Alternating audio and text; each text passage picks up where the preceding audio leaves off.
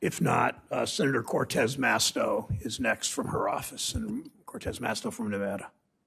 Thank you, Mr. Chairman. And Secretary, thank you for being here. Let me just couch a couple of things in response to Senator Scott. One, let's not forget, we started down this path with the $1.9 trillion tax cuts for the very wealthy that have not been paid for.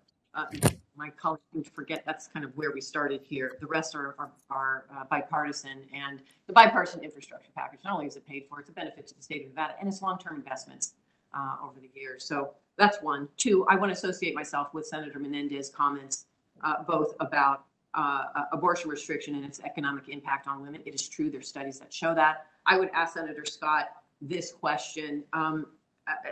You can't know everyone's circumstances. I appreciate his circumstances, and he is very proud of it. I think that's fantastic. But why impose your experience and your circumstances on others until you walk in their shoes? That's all we're asking. And then let me start with, Secretary, the cryptocurrency, because I do believe, and I want to be a part of this discussion, we do need a regulatory framework for stablecoins. Last week, Fabio Panetta, one of the European Central Bank's 6 executive board members, noted that the cryptocurrency market is now larger than the subprime mortgage market, which was triggered the global financial crisis. Nobody knows that better than us in the state of Nevada.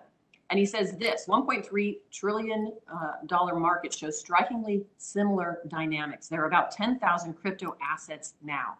So my question, Madam Secretary, is one financial risk posed by cryptocurrencies is the concentration of ownership.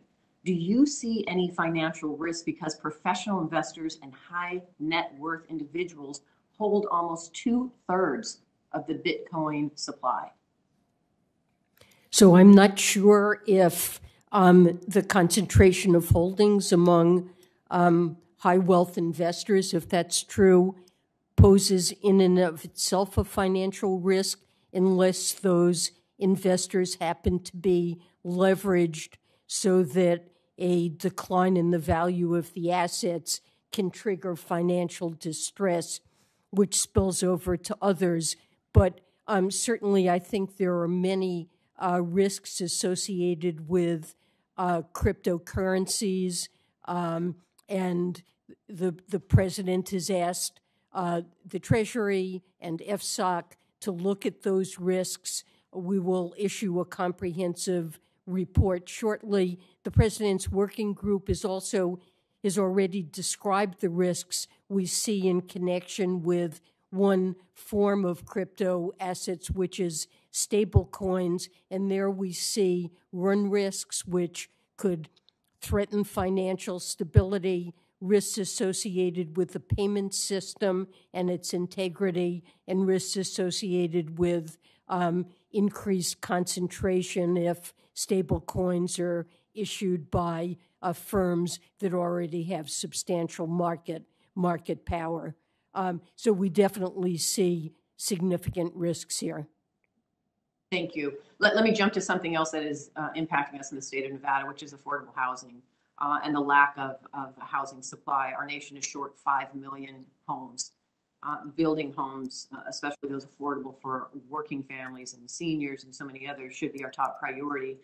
Can you address the financial stability risks to our economy posed by the increase in non-bank mortgage companies providing residential home financing? Well, it's certainly true that non-bank mortgage companies are playing a very large role. They tend to be quite dependent on short-run financing. And if there's volatility in the markets and a loss of that access, I do see some risks relating to the role of non-banks in the mortgage market. Thank you.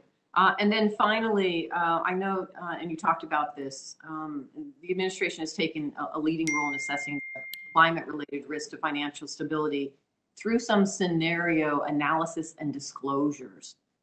Can you talk a little bit about what have the financial regulatory agencies learned from those scenario analysis and disclosure requirements? Is that what you're referring to in some of the reporting that's been done?